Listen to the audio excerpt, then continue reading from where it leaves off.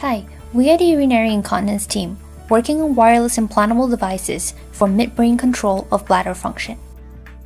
Do you remember wetting the bed or peeing your pants as a child?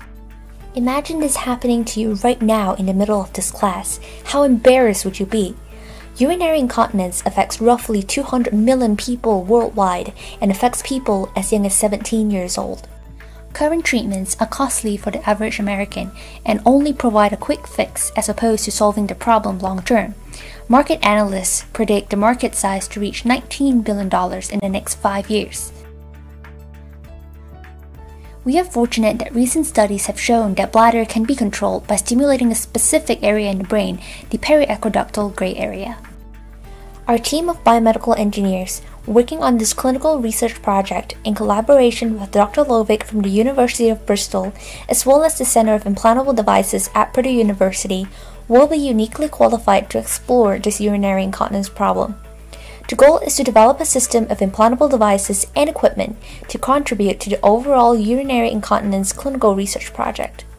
The implantable portion comprises of pressure sensors and a circuit that connects the pressure sensors to a microcontroller and a software code to integrate the circuit with the microcontroller. Additionally, test methods were developed to evaluate deep brain stimulation parameters within rats as the animal model. Animal cages equipped with inductive power coils for wireless powering were designed and developed for the collection of the necessary data. Through animal testing, our device will allow us to accurately assess bladder pressure, urinary output volume, urination frequency, and patterns. We want to match bladder pressure with stimulation times to better predict urinary voiding. Our team believes that if we can manipulate the neuronal control network by an external means, it can offer great therapeutic potential in treating those with urinary incontinence. Once the device has been proven effective in an animal model, the target market will shift to the patient population.